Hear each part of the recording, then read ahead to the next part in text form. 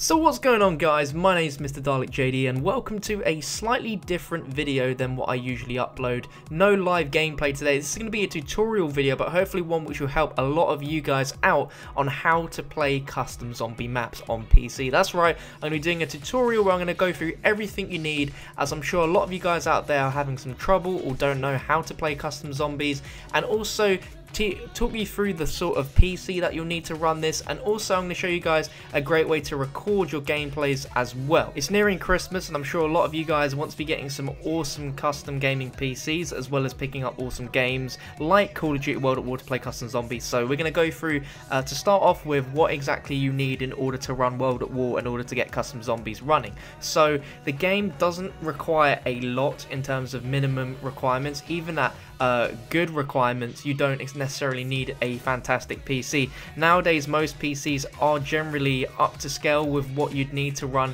World at War at a decent frame rate and decent graphics. So if you're looking to get a budget PC, then this will be absolutely perfect. You'll be able to run games fine on that. So the recommended requirements for an AMD is you'd need a dual core, same with an Intel, and for a graphics card you don't necessarily need to get an amazing one. If you get an amazing one, you will get insane frames per second on this game. Like, I'm talking like between 200 and 400 frames a second. It will look really great, and you can whack that up to 1080p. But if you're on a budget, then you don't necessarily need to get a incredibly good GPU. A decent GPU will handle World at War very nicely, and you do need 2 GB of RAM to run World at War well, but that is literally all you need. And of course an operating system, Windows 7, Windows 8.1, that'll be absolutely fine. Now if you don't own World at War yet on PC, then I highly recommend you to download something called Steam. Just Google Steam and download the Steam client that they have. And Steam's basically like a marketplace where you can buy PC games and you actually officially own the license, so you've paid for those games and they're downloaded straight to your PC. Now I highly recommend you buy World at War off Steam because it's pretty cheap. It always is cheap, it's an old game, but it also installs it with all the updates needed which you have to have installed in order to have custom zombies work. And these updates include stuff like Verrückt, Shi No Numa, Der Riese, those updates, and it just generally makes the game stable and it allows you to use custom zombie maps. So now you've got World at War installed, everything's good. You boot up the game and you'll notice a option on the menu called mods. Now when you open this, it's going to be empty, and you're probably going to go, oh my god, why is that empty? Well, don't worry, this is where the awesome part comes in, and this is where you install the custom zombie map. So I'm going to leave links down below in the description to all the websites I use to download maps. I use zombiemodding.com, ugxmods.com, and also custom cod. These are all websites which host maps for you to download, and it's so much easier than it ever was. Normally you download a map and it would be in a zip file and you'd have all these different files and you had to save it to a specific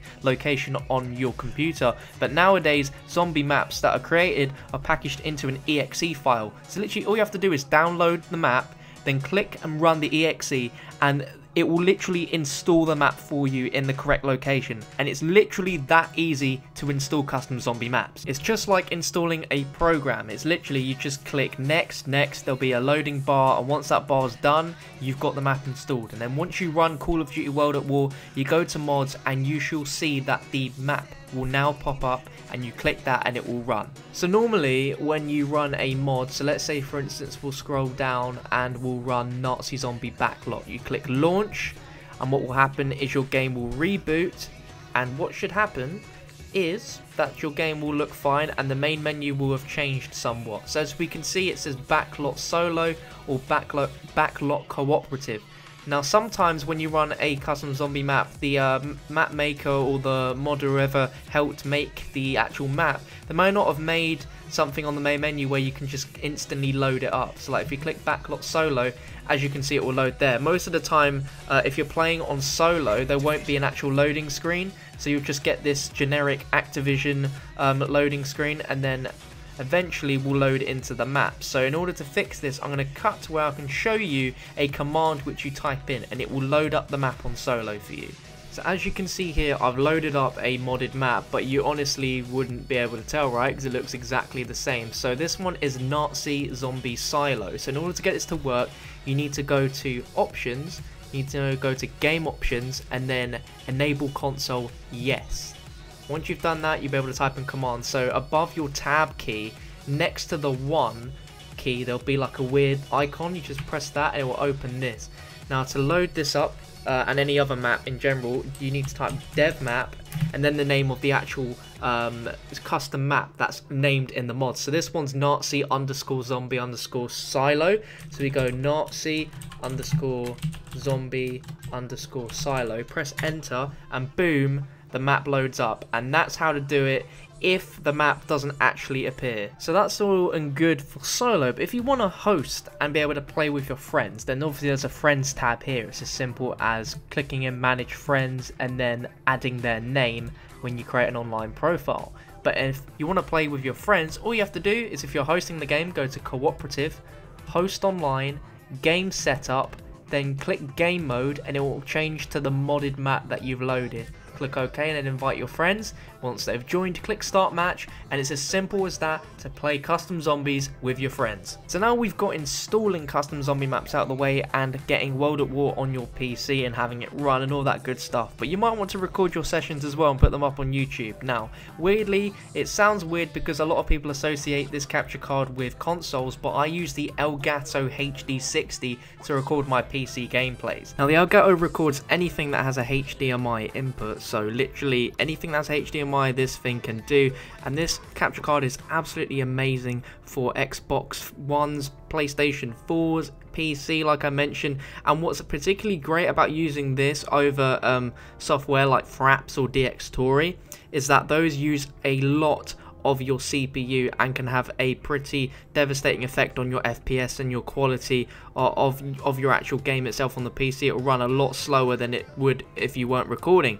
What this will do is it literally is a HDMI pass-through, so it will pass the signal and then it will output it through USB, so you can capture your PC and it will have no effect on the frame rate of your game whatsoever. So right here we have the Elgato software, and this is actually my screen, so I'm actually recording this bit with the Elgato software. So as we can see here, we have the Elgato HD60, and this is currently recording 1080p at 60 frames a second. Now this video, I haven't rendered it out in 60 frames, but if you do record and render out in 60, the video will be 60 frames if you watch that on Google Chrome browsers, which is insane. So if you click here, we have a bunch of different profiles. We have the input device, currently Xbox One, but normally you should switch that to PC, but you've got literally every console that you can think of as an input device.